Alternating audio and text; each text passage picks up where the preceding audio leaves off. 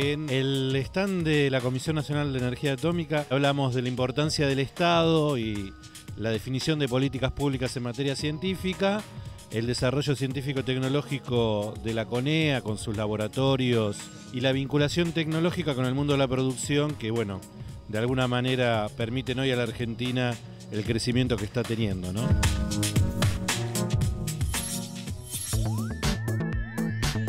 El stand simula un átomo, o sea que hay elipses que forman 7 huecos que llamamos huecos del saber. Cada hueco del saber tiene pantallas táctiles, con información y con juegos, desde rearmar un reactor hasta un memotest o una trivia. La gente se interesa mucho sobre las aplicaciones de los que poco conoce, ¿no? Tenemos un equipo técnico para explicarle un poco a la gente los cuidados del medio ambiente y la importancia de la seguridad que la comisión como organismo público tiene además como responsabilidad preservar, ¿no?